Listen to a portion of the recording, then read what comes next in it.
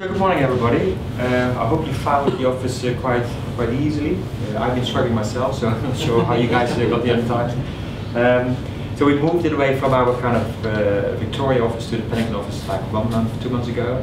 So it's all kind of new for me too. So I would say take your time also to walk around if you have a coffee break, because just to Jonathan's point, of course we are trying to in a way use what we are preaching, right? So we are working from our laptops, from our phones, and we don't have phones as such in the desktop. So we're all using headsets, etc. So just walk around and see how other people live in Microsoft actually around. So before I start with kind of my presentation, how many of you actually are really physically already using Skype for Business? A few. Okay. And how many of you went to visit the UC Expo the last 2 days? Okay, great. So just like Jonathan, Microsoft had a massive stand as well on the UC Expo, so I spent two days there on walking around, standing around, talking to people. My name, by the way, is Jan Gerrits. I'm what they call a technology strategist, so I'm helping partners and customers to understand what Skype for Business is all about, and if that, for example, is I can help you out with a demo to show what we actually can in a way provide. Then I'll do a quick demo after the presentation. But then later on this afternoon, if anybody wants to have a specific question or has a specific question, very happy to demonstrate that too. So before, as Jonathan mentioned, there's a lot of technology that goes around at the moment, and we hear all kind of movements in the market as well about acquisitions, changing and so on. And coming back to the millennials, when we talk about the world is changing, of course it's from a technology perspective, so we think actually the catalyst of all this changing in our minds is of course technology, but the carrier of this change is actually really the millennials, right? The new people that come into the office, coming out of colleges, universities, are used to work from their iPhone, are used to work from their iPad, going into the office, and of course expect that kind of freedom as well in the office. So with these things in mind, we as Microsoft have been kind of setting up this new theme, and also at the UC Expo we had this thing called the Modern Workplace, and I was wearing a t-shirt with Modern Workplace on the back of my t-shirt, and we're trying to kind of address the changing requirements that the workplace has because of the millennials coming into the office, into the workspace, and at the same time, also to Jonathan's point, we will be working probably longer, and we want to be a little bit more flexible when we work from anywhere. So keeping this in mind, work is what you do and the longer way you go. That's really what we're trying to talk about, right? Whether I'm working in the office today here, where I'm going to sit in the Costa Coffee, maybe on the train, I want to really kind of be able to work, look at my emails, be able to communicate and actually do my work. But this is something that has been out there quite a while. I mean, before I joined Microsoft, I was working at Cisco, and anyway, all those different vendors have been talking about this for a long time, right? What has changed, I think, and especially from Microsoft's perspective, is kind of the other two things there. So when we talk about work from anywhere, of course it's very important, but from a productivity perspective, over the years, initially it was all about kind of the individual productivity, right? You were given a task, you were trying to solve that, and sometimes you work with a team around it, and then try to come up with a solution. But what's actually more important these days is that you find a solution, whether that you do that on your own, or whether you do that with somebody in your own team, or maybe somebody across the world. And actually it doesn't even matter that you found a solution as long as you find a solution, right? So as a result, the team productivity becomes much more crucial, at least to the way we look at it at the market in Microsoft. Now with the team productivity becoming more crucial, it also becomes very important to be able to very quickly integrate, collaborate with other people around the world, whether you're using a Word document, a PowerPoint presentation that you try to figure out for the next presentation, co-creation, rapid integration to be able to collaborate is really kind of one of the drivers that we're looking for within the modern workplace. Now, with that in mind, Microsoft decided to actually kind of focus on 5 different areas to be able to kind of deliver on this thing we call the modern workplace, right? And I'll take you through them, and actually the examples I'm going to give you are very much in this kind of business area as well. So the first one is about modern collaboration. So the idea about having a lot of people working together wherever they might be, maybe sharing a document, maybe kind of working together, doing a whiteboarding session, right? All those capabilities were already available within Skype for Business, I think previously, and also kind of all the way in Office 365, meaning when you were using kind of, for example, PowerPoint online, you could do co-authoring sessions. Now what we have done is we try to kind of make sure that we make it even easier, right? So if you want to co-author a document, a Word, and you decide that, hey, I don't only want to co-author, but I also want to quickly talk to those guys and maybe have a quick conference call, you could actually escalate that call straight away, that session to a kind of collaborative session, including voice and video. The other way might be true too. Maybe you are in a conference call and you decide, hey, we have to have a look at this document together, and maybe let's work all together on this document. You can now start straight away from your Skype business conference call, go into kind of the document that you want to co-author and give everybody the right credentials straight away from as soon as you made it available. So it's really making it easy behind the scenes to make everything is integrated. From an end user perspective, I don't have to worry about it. I want to collaborate, I want to co-author a document, I want to escalate a conference call, that's all included. Okay? That's kind of the first example.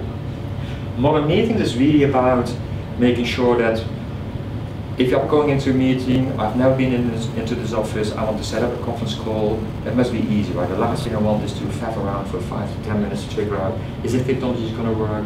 I want to make sure that everybody that's in the room will have, of course, the proper presentation skills and see the presentations, but anybody outside this room also should be able to very nicely participate. So things like, we have a roundtable device here in the middle of the room. It looks a little bit strange maybe for the ones who haven't seen it yet, but the idea is that you have like 4 to 5 cameras on this pole, and it actually looks around the room, and so anybody that's actually attending from outside this meeting will see everybody around the room participating, but at the same time they actually really feel included because they can see everybody around the room. That's kind of one example. Surely you have heard about the Service Hub. We launched it, or we announced it in January last year really. Anybody heard about the Service Hub? So that's kind of, we have this kind of Surface Pro and a Surface RT device, which really was kind of a touch device that we use for your laptop, right? The Surface Hub is actually kind of a very large version of this. So you would hang it on the wall. It's like 64 inch or 84 inch, the 2 different sizes. It's fully touch enabled as you would expect, and it actually has Skype for Business built into this device. So your idea is that if you are, for example, in the office and you just want to do a whiteboarding session with one of your colleagues, that's great, but at the same time say, hey, I want to really kind of maybe get a quiz from different department involved. I quickly enable the conference call, and automatically while we're actually doing the whiteboarding session, he is also part of this conversation, being remotely. So those are kind of 2 different types of examples, how we are really trying to work on making it easier to set up meetings. Sorry. Of course, we have protocol talking later on as well. So they will also give us a couple of examples of how they will help with the link room system, which are now called Skype room systems. So the third kind of focus area is what we call modern content creation. And it's also coming back to kind of the co-authoring side of things, right? Being able to co-author and co-create documents. The 4th area is about modern mobility, and mobility in Microsoft world is not just about devices. I mean, I know we have been presenting kind of different types of devices these days. I'm talking about the Service Hub, I'm talking about Windows phones, we talk about continuous mouse. You have a mobile device that you can actually attach a little keyboard to. You can then actually attach it to the screen. It's almost like a full working PC. But when we talk about modern mobility, we don't really want to talk just about the device, but actually about the experience. So if I'm sitting in a train, I probably want to use my mobile to work on my emails. If I'm in the office, I'm going to use my laptop. If I'm, for example, into a meeting room, there's a Service Hub hanging on the wall, I might be using that. And so depending on what scenario I'm in, I want to make sure that the system, the environment around me is kind of adjusted to what I'm working on. So if I'm sitting in a train and I forget my mobile, then my mobile is still, of course, mobile, but it's no good to me, right? So it's really about being able to take experience, all the emails I was working on my mobile, log into my laptop, automatically I see the emails I've been working on, I see the people I've been communicating with. So that's really what the 4th area is about. And then the last area is about context and application intelligence. And that's really about the idea that we are being overwhelmed with a lot of data, emails, and all that kind of stuff that's going through integrated network, right? And trying to make sense of this becomes more and more challenging. So today I will be talking about the new voice services we launched in Office 365. And for the ones that are not really familiar with Office 365, it's really kind of our cloud offering for the kind of the Office applications, right? So in its simplest form, you could see Office 365 as just the workloads that we are hosting in the cloud, which could be Exchange online, it could be Skype online, it could be SharePoint online. However, it's not just that, right? I mean, that would be a very simple way of describing the cloud that we have. But on top of that, you should imagine that we have invested as Microsoft a lot of effort and a lot of resources into building out this data center, build this capability. So we have a lot of power, computing power in the cloud. And what we have been able to do because of this computing power is to actually start looking at patterns. The way you actually are getting emails into your inbox, the way you communicate with your colleagues and maybe with your customers, and try to make sense of that. And one of the examples we normally give is the thing what we call Delve. So one of the Office 365 applications or features is an application called Delve, sometimes also called Office Graph. And we try to do this by looking at the pattern, the way you communicate with your colleagues, as I mentioned, and your customers. It will figure out that, hey, these are the guys, for example, that I, as Robert, communicate with. It will also then check out what kind of documents have you working on, which ones you have been, for example, storing on your OneDrive. And automatically, when you go into this Delve, it will then pop up for me all the guys that are very close to, I'll be communicating closely with. I can see what they are working on.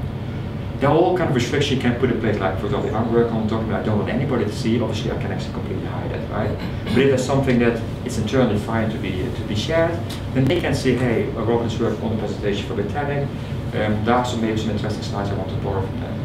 So those are kind of different services that we are able to offer with Office 365 because we are now hosted in the cloud. And it wouldn't make sense to kind of build a complete data center solution out of that for each of the individual customers. Okay, so that's kind of the last area in that sense where we're trying to focus on from a modern workplace perspective.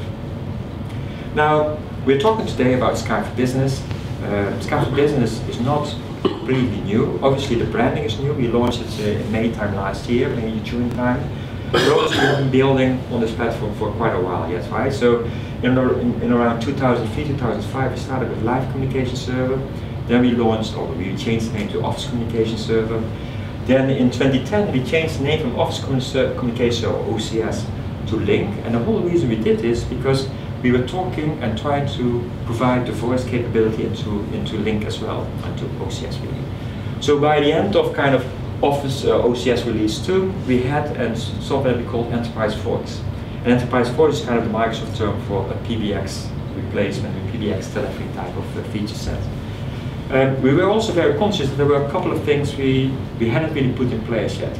And by moving to Link, we believe we had actually closed those gaps with the other vendors out there, and that's hence we changed the name. Now, when we moved the name from OCS to Link, we got quite a nice uptick in the market. But as soon as we changed the name from Link to Skype, it was complete madness, right? So last year we did the UC Expo again around this time, and it was just about the time we actually were going to launch Skype for Business. And the uptake in the marketing side of things and the brand out there was amazing because, of course, Skype is very well known by the consumer side of things. People have been probably using it for talking to their friends, colleagues, or kids and so on. And therefore, the idea about moving it to Skype, from Microsoft perspective, has been in a way very nice. Really great at an uptake. But we had kind of a little problem because, of course, the Skype brand was out there for the consumer side of things. And so the first question we got, right, Skype for Business, is that free? Unfortunately, no, it's not. Because after all, Skype Consumer is obviously focused on consumer sides. Skype for Business is really a corporate tool. Right? It's really about enterprise, telephony, collaboration, communication. So the way we kind of support Skype for consumers is as you would expect, just on the internet, on the web.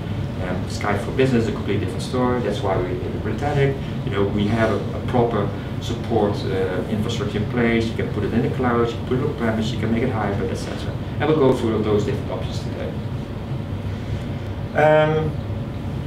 Now, I mentioned we changed the name to Skype, but actually the reason we were able to do that is because we acquired Skype, right? And we paid quite a lot of money for it.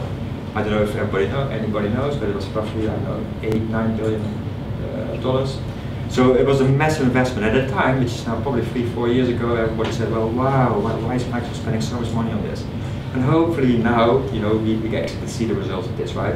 The branding, and actually kind of this is put things in perspective for you, right? So 9 years of consecutive growth from a Link perspective. 79% of all the US companies are either in the process of deploying or actually think about deploying, and we have 100 million licenses already out there using Link. From a Skype perspective at the time, we had 500 million downloads of the Skype client on the Android device. It was the 4th app ever that actually had done it on the Android platform. 50 billion minutes every month being made of video and telephony on Skype.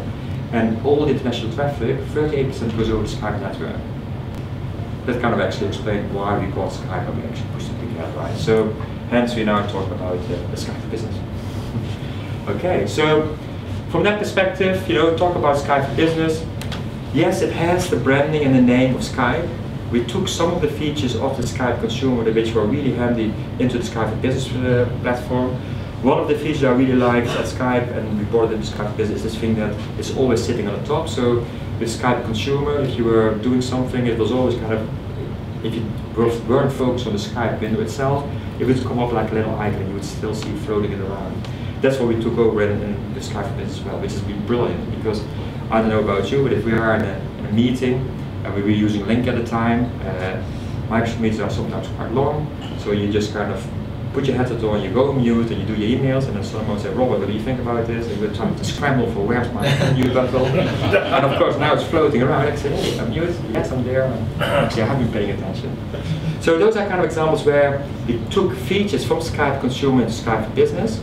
But of course, the other way around is happening too, probably a little bit later when we talk about maybe providing some collaborative features into the Skype for Consumer. On the other hand, obviously, with all this background of OCS and Link, the whole full Link feature set, of course, is available in Skype for Business, right, as you would expect. And I mentioned already server, hybrid, and cloud, where you want to put it on-premise and the cloud, anything in between, you can do it, and it's definitely enterprise grade. So we kind of changed the way we start positioning Skype for Business because we believe we really want to focus from a Microsoft perspective on both the meeting side of things as well as on the voice side of things. Because if you talk about Skype, Link, Skype for Business, IM and presence is almost a given now, right? So instant messaging and presence, being able to see somebody's availability. Hopefully everybody's aware of this, hopefully everybody's already using some kind of tool to be able to do this. But what we really want to make sure is that from a meeting perspective, from a Skype perspective, we actually are able to do anything we want to do in a meeting. And again, from a voice perspective, we also want to make sure that whatever scenario you're in, whether you want to put it on-premise or in the cloud, we can actually help you out with that. So, a couple of things that we want to highlight before I go into the demo. So we really talk about the full meeting solution. As I mentioned, I'm going to talk later on this afternoon, I'm going to talk about the voice services of Cloud PBX, and obviously the cross devices, and how you want to connect it up to, let's say, a telephony network. So from a meeting perspective, a couple of things to be aware of. So if you are using Link, and of course these days Skype for Business, you can bring up to 250 people into a single meeting. Those people could do all voice, video, desktop sharing, whiteboarding, whatever you want to do. So from that sense, it really scales very nicely. If you wouldn't, and that is if you take it as an Office 365 service. If you have higher requirements, meaning you want to bring more people into a meeting, you can put it on premise. So you can go up to 1,000 users in a single meeting, and everybody can actually collaborate. Voice, video, desktop sharing, whiteboarding, and so on. There are certain scenarios where even that might not be enough. For example, I'm thinking here about a CXO who's going to talk maybe once every month, once every 6 months to the rest of the organization. And you might go above those numbers. And in those kind of situations, it doesn't really matter whether actually everybody's able to do voice video. It's more like a streaming event. And that's really where, and I don't know if it's been mentioned here, where the Skype meeting broadcast comes in, right? So where the presenters are using Skype for Business, but actually the audience is using just a browser, whether they're using it on a laptop, on a mobile, or on an iPad. And so the idea really is that it will scale up to 10,000 users. Now the other thing to be aware of this is that Skype meeting broadcast is another service on Office 365. And that's coming back to the point I was trying to make before. Certain scenarios don't really, it doesn't make sense to put it on premise, right? A meeting that happens every quarter, you're not going to kind of scale it out to 10,000 users to put it on premise. So Skype meeting broadcast is a service that we provision from the cloud with Office 365, and it's very easy to set up. And that might be sometimes the reason that you want to have a hybrid scenario, even if you decide you want to keep your telephony on premise. So that's kind of a new service we introduced since the 1st of December. The other thing that we announced on the 1st of December, and as I said, I will go a bit more detail later on, is the thing about we, as Microsoft, hosting our data centers and being able to kind of connect to the telephony network. So in Office 365, I mentioned, you can set up a meeting, you can actually have 250 people into a single meeting, and as long as you use a Skype for Business client or maybe a web client, you're fine. If you want to dial into this meeting, at the time we had to use what we call an ACP panel, or your config panel, or a Freedom, a PT, plus Intercall and PGI.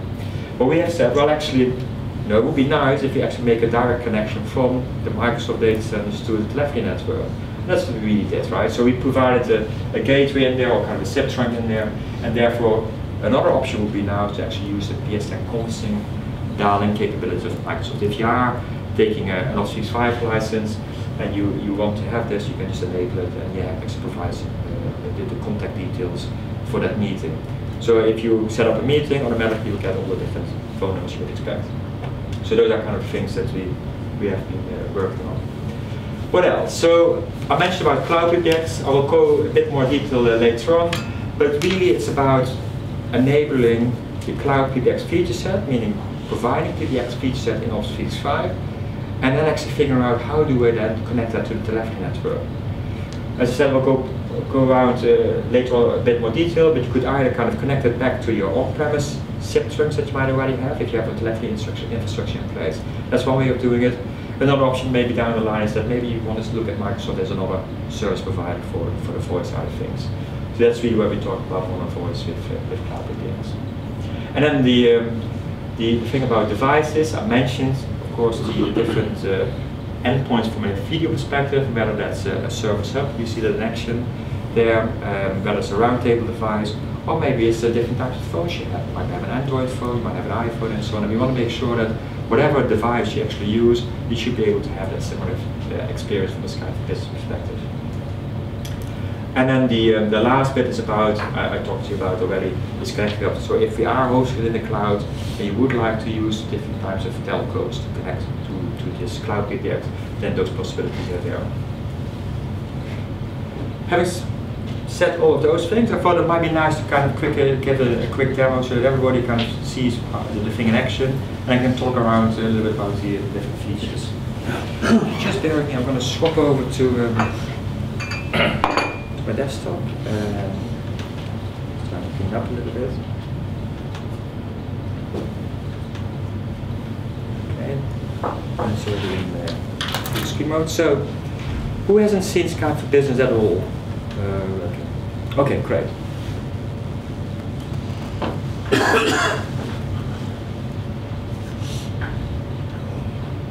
Does it only work in Office 365? No.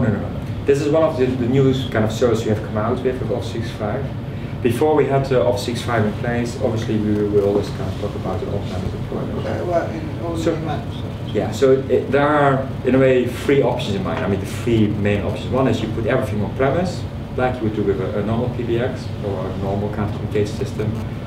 You host everything in the cloud. That could be Office 365 or anything in between. So maybe you want to host it in data centers of Britannic, or maybe in your own data centers, and maybe you have still kind of a hybrid scenario where you want to use the broadcast service. Okay, so we'll go over and we'll cover most of those options today anyway. Can you just have it standalone on one machine in an environment, like in a video room? You wouldn't. I mean, this is all about collaboration, right? Yeah, so you want to make sure that. I mean, we've got a really complicated scenario. We don't really want to cooperate with each other, but we want to have video meetings where we can collaborate with outside people, but we don't want everybody else in the organisation to do it. Yeah, well, that's definitely possible. So again, you could indeed put it on a single server.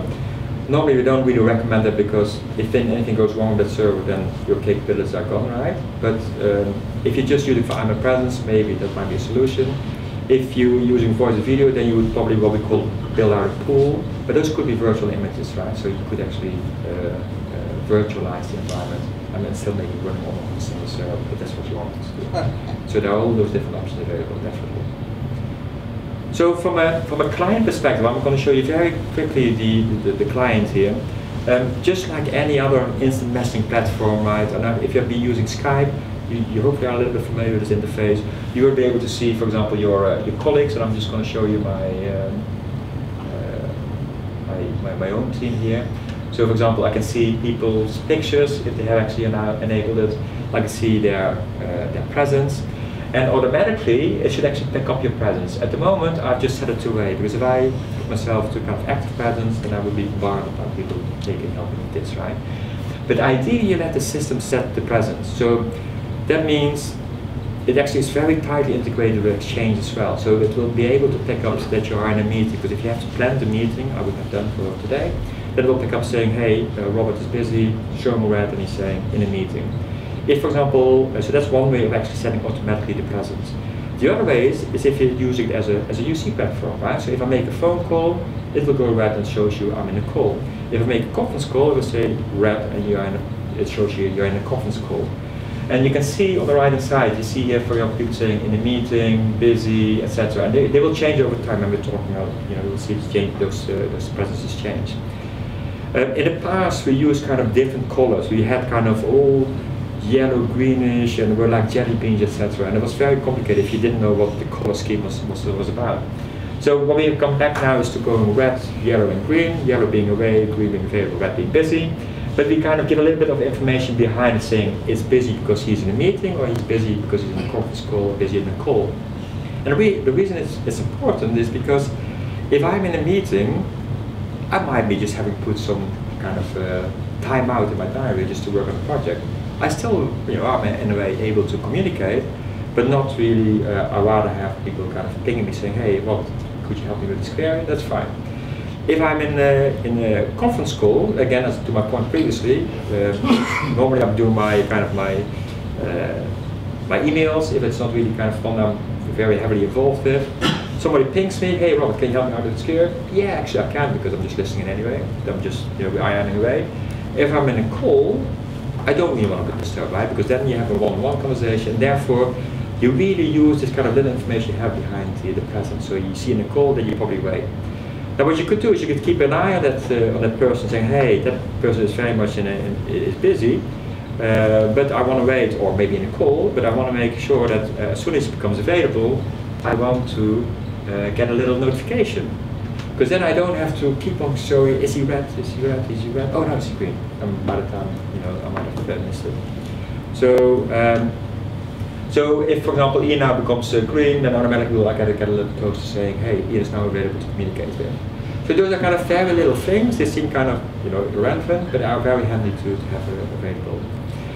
Now, what you should also be aware of is that it's very tightly integrated with your Active Directory. And I don't really want to go technical here, but Active Directory is really kind of your list of people that are working in the organization. That could be, for example, your email address, right? So if you send an email, then you're familiar with the fact you can set it to an alias.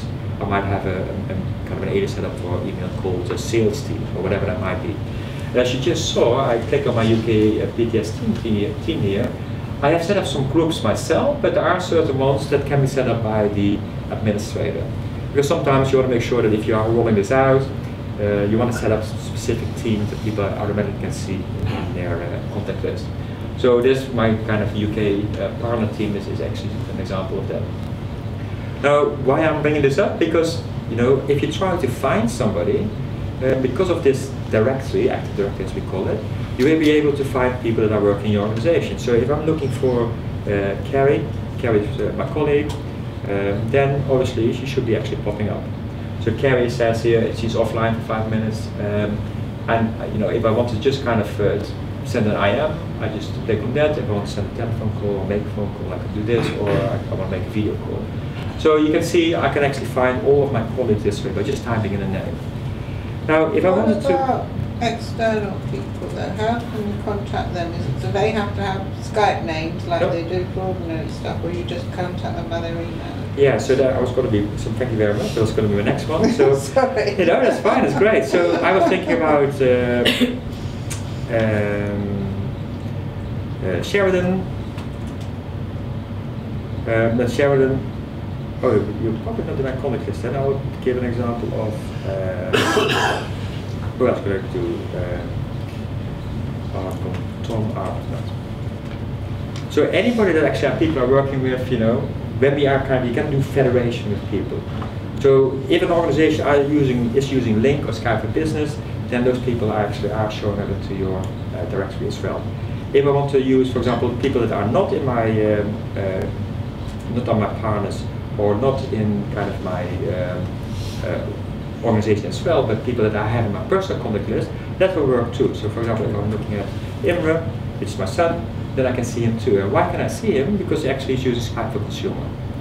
Okay, so Skype Consumer, we can also federate with Skype for Business. And as a result, I can see whether he's available, he's away and so on. Imre is my son, so I'm glad to see he's actually not on Skype. He's showing his school. Okay, so it really allows you to very quickly search for people, search for names, and actually find the contacts that way. So the time that you had to remember the extension, the 1234 from your colleague, and then that's the way you earn a call, that's no longer really necessary. If I wanted to make a phone call, obviously I can still do that, right? So if I wanted to maybe, oh, by the way, the reason those people are showing up is because I have added them to my own contact list. So if you, for example, in Exchange, create your own contact list, your personal one, that will actually, in a way, sync with Skype for Business too. So you might have your team aliases, as we just showed you. You have your own kind of personal contacts that you can enable this way. And then there are, for example, the guys that are, I haven't really kind of put in a contact list, and I just trying to call this person. So I can just, for example, dial 118, 909, 2909, etc. And I will just make a phone call. Now, back to your point, you know, do those people all have to have Skype for Business? No, I mean, this is just kind of my directory to find those people, just like you do on your phone. How you then make that call? If that person actually has Skype for Business installed, or is using Skype for Consumer, then I can see their presence. For the guys that don't have kind of federation in place, or they don't use Skype for Business, I just see the telephone number. Okay, so you can, it's just like your telephone in that sense. So I can make those calls that way well. So, the other thing to be aware of is sometimes there are situations where I maybe want to kind of contact somebody in Skype, meaning that has a Skype Consumer one, especially if you're talking about connecting up with maybe your clients, your customers. And what you could do is you could actually give in a name, Richard, Carter. You probably picked up from my accent, I'm actually Dutch. So what you can do is you can say, hey, I want to check this guy in the Skype directory. And actually what you can do is you go directly, like in a Bing search, into Skype directory. So obviously this only works one way, right? So I can actually find the people in the Skype directory this way, but of course consumers can't really find you as a result. So it's only working one way. Then the last thing which what we could do is we could actually search also for skill sets. So maybe I don't know the name of the person, but I wanted to check out somebody that has some relationship with the data set in Amsterdam. Maybe I want to set up a kind of a tour in the data set in Amsterdam. I could do it. This is not going to work now because I'm still on the preview thing. But you could actually do a skill search as long as it's integrated with SharePoint. So if you are familiar with SharePoint, you can do kind of skill search. That's what you can do and integrate Skype Business too. So there are like 3 ways to find your contacts and make communication. One is to just search by name, then search by skill, and obviously the last option would be actually searching by or creating a call by actually giving a telephone number. Okay. Now I'm just going to go back to remove this. Let's see if Gary is back online. Not yet. So, Stuart, are you online? I am, yes. So, see, what we do with Microsoft, with all the kind of partners we're dealing with, the customers we're dealing with, anybody can actually federate with Microsoft, right? So, and anybody can set it up between any kind of company you have. As long as anybody uses links, kind of a business, you can set up what we call federation, make this work. That's why I'm asking Stuart online, you can see his president and so on. So I can actually create a call. You're being put away, or is that's not you actually? Sorry.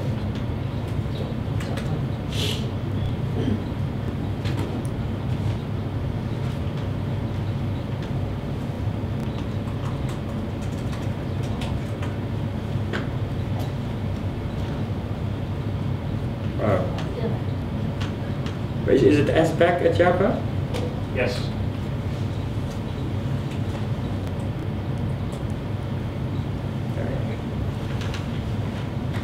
So, as you see, but the quickest thing to do is to actually very double click on the name, automatically escalate to an instant message, right? So I can just type hi, and obviously it's in the room, it doesn't make any difference, but that's the way you would actually set up an instant message. Then I can decide, for example, I want to escalate to voice, video call, and so on. So at the moment, I've set up the roundtable device. If I just use this one. What we should be able to do is to actually straight away escalate to, let's say, a video call. Now, as you can see, I can use the device to be able to use as my videos scenario. And that will now straight away make a video call to Stuart. I'm going to mute it, because otherwise we'll probably get some feedback. Do you have a call? Yeah. Can you also escalate to video from your side?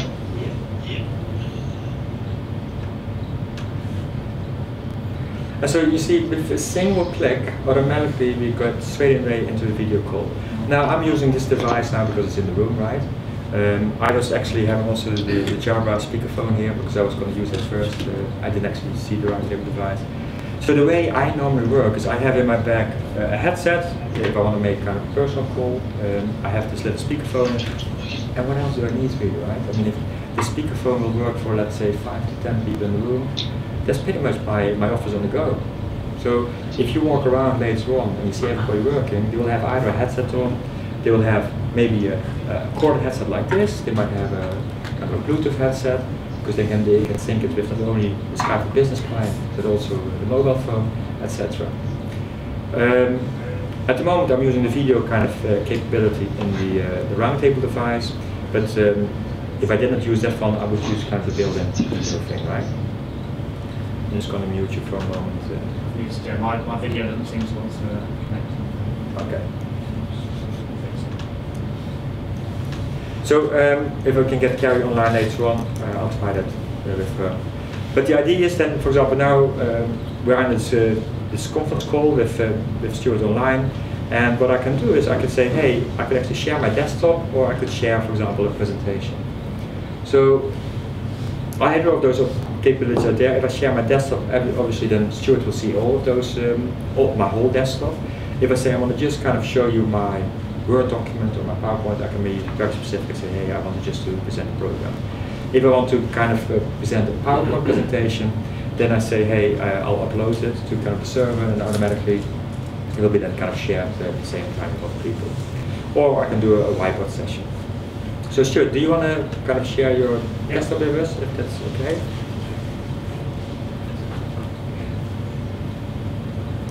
While Stuart is doing that, I'll show you some other stuff here. On the left hand side, you can see all the people in our conference call at the moment. You see at the moment Stuart is now actually sharing his desktop with us. He's going to present it in a moment, I suppose. And so it's very easy to kind of quickly desktop share your own desktop with people. What's also really nice is that you don't have to escalate to voice video before you do a desktop share. So coming back to the example where I'm in a meeting, in a conference call, and somebody's paying me, can you help me out? Quite often I say, yeah, but I can't talk. But I can show you, if you have a problem with maybe Skype for Business, how you do certain things. So to be able to kind of share your desktop and actually just IM away while you sit on a conference call is very handy. Okay, great, thanks. Even I could ask for a request control wide and actually then could steer his desktop if I wanted to do that. I'm just conscious of time, so I'm just going to move on very quickly. The other thing I want everybody to be aware of is that if somebody is in a conference call, and you see Carrie actually I'm going to talk about, She was supposed to help me out with this demo, so I have no idea what she's doing. It's not really helpful. So I was gonna look at Stuart back. I'll get Stuart back in. If I, for example, was talking to Carrie, and I'm just using this as an example where we just IMing, right? I could now. He's washing their hair. Yeah. Well, we were kidding yesterday because, of course, we were saying, well, we don't know how full the room is going to be, so he's just going to actually stay in Reading. Then I said, well, you just don't want to show up. You probably have a lot of better things, so that's how the whole thing came up. So Carrie has a question, or Carrie doesn't know the answer. What I can do is actually drag, if I want to set up a conference call, how do you do this? Well, in my old system, I would have to put the person on hold and do a *57, can't remember, you know what, I'll give you a call back, call the other person. So that at least was my experience with conference calls. With Skype Business, it's just dragging and dropping. So by just dragging and dropping the person into the conference call or into this IM window, you have set it up. I'm just showing you this for IM. If I escalated to voice and video, exactly the same thing. So I could have done it with Stuart in a video call, just drag somebody in. That's how you set up a conference call. And I can keep on dragging people into it, up to 250 people, or even up to 1,000 if I put it on premise. Okay. So it's a very easy way to set up your conference calls. This is, by the way, ad hoc, right? So I'm just on the fly decide how to do this. The other thing to be aware of is that, so this is kind of, at the moment, I'm just showing you kind of what we call the contact screen. I see my people and so on, I can see my colleagues. We have 2 or 3 other views that I want to quickly take you through. So the second view is kind of what we call the history view, or sometimes also called the callback button.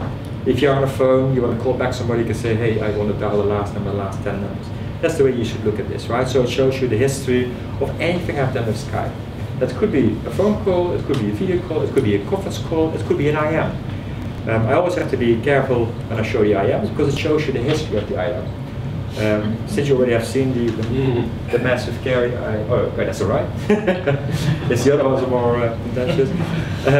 You can actually see what we talked about maybe yesterday or maybe a week ago, and instead of trying to completely repeat what we said at that time and come to the same conclusion, okay, so what we're going to do next, now I can say, hey, what we're going to do next.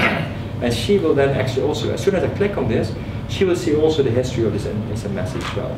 So it's very easy to set the context and keep on communicating. That's really what it's all about, right? And as I mentioned, you know, whether it's an IM, a video call, so on, it's being visible there. Of course, we have a dial pad if people want to kind of dial a number. Why would you do this? Well, if you're on an IVR, you talk into, because normally you would search by names, but if you're dialing to IVR, press 1 for sales, 2 for sales. I use a keyboard, I'll press it there. More importantly, I think is the ones underneath there is the voicemail side of things, right? So I can see the voicemails that people have been leaving to me. And if you look at the dates, look at that, February, March, October. Because of presence, and if you look and you use presence a lot, people are not leaving voicemails anymore. Because if I see somebody is busy, I'll wait till he's available. If somebody's out of the office, because it will indicate as well, he said I'm away for the last 5 days, I know he's on holiday. If I'm leaving another voicemail, there's no point. He's going to come back and he's been overwhelmed with voicemails, right? So as a result, the whole way people communicate with each other is different as well. People hardly leave any voicemails unless the person can't see your presence. So if people dialing it from outside, they won't be able to see your voicemail. And then you see why people with the telephone numbers there, especially, they are leaving voicemails because they can't see my presence. Ian is our product marketing manager at Skype Business. I can see him, and actually, if he, and that was in September, very long time ago, but you can easily see, hey, now he's available, I can quickly give him a call back. So this presence really kind of changed the way people are working as well. Also interestingly, normally if you are phoning somebody, you just pick up the phone and you call that person. That person might be in the middle of something, but automatically, because it's a phone, you know, you pick up the phone and you stop your conversation. With presence, it's different. Even if you see somebody green, at least in Microsoft, if you see somebody's green, it means, hey, they are available, we could communicate with that person. But the etiquette has changed. So even if some people is green, I always say, hey, do you have a moment to answer my question? And then that person says, oh, give me 2 seconds because I'm just finishing this off. As a result, it becomes all a little more smooth the way you communicate. I'm not really being into, I'm just trying to finish this. Phone rings, well, if I let it ring, then it goes to voice, but I have to follow up on that. You know what, I don't want to, so I pick it up and then I'm being interrupted. If an SMS saying, hey, can you help me out? Give me 2 seconds, finish this, and say, yeah, now I'm available on the call. So the etiquette, the way people are collaborating and communicating is changing too, which is very interesting too. The last step you will see here is about what are kind of conference calls I've scheduled. So I could go either get a pop-up or a reminder from Outlook saying, hey, the conference call is being scheduled, or I can go straight in here and I can come in. Now obviously, if you are anybody like me who spends a lot of time in emails and in Outlook, what are you going to do to communicate? It's probably using Outlook, right? So the nice thing about Skype for Business as well is it's very tightly integrated with the Office application, as you would expect. So if I, for example, I'm just actually bringing up here the social alias, and in Microsoft, it is a Microsoft social alias. It's nothing to do with Microsoft. It's just if you want to sell or buy anything, this is the place to go. So it's kind of completely random. So forgive me if there's anything that shouldn't really be there. But things like I don't know, somebody is trying to sell or kid toys for sale. Well, maybe I'm interested in some kids toys. And you can see there's an email about it and say, hey. Normally what we do is say, you send a reply saying, hey, I'm interested, and you get this whole email trail about things. The thing is, because of instant messaging and presence, quite a lot of the unnecessary email trails are being cut out. Because now, if I say I'm interested, you know what? I'm not gonna reply to my email. I'm just gonna say, hey, I am. So the interesting bit as well is it automatically takes the subject of the email as the subject of my I am. So when I did kind of contact this person, I'm saying, hey, I'm interested. I don't have to explain this about the kids' toys and so on. So it's again setting the context of how and what I'm trying to communicate with. Even if the subject is not enough, when I start typing, you will get also the URL of the place I started this conversation from. So that means he will get the URL of the email. So you can quickly click on the URL and say, oh yeah, that's the email I sent about the kids' toys. I know what he's talking about. So it's again all about setting the context. The last thing I want to show you is very quickly how you set up a meeting, right? So we are around here now, so I can just open a meeting, invite, I say click make a Skype meeting, and that's all you do. So automatically this is going to be populated with the information that you need for your meeting. So if I'm sending this out internally, people are trying to join this. I'll send this to back as well. And I send this, then automatically you get the invite as you would expect. You can click on the link. If it's used Skype for Business, that's the way you would go to the meeting. If it's I send this thing outside the office and the person doesn't have a Skype for Business client, they would just actually click the URL and they just use a browser. And even with that browser client, you can do voice, video, desktop sharing. So it doesn't really diminish the capability, but if you have already Skype for Business installed, it just uses it actually leverages it with the client. Okay. So if I send this out. If they've got ordinary Skype, if they've got social Skype, then what happens? That's a good question. So at the moment, you will still then use the browser.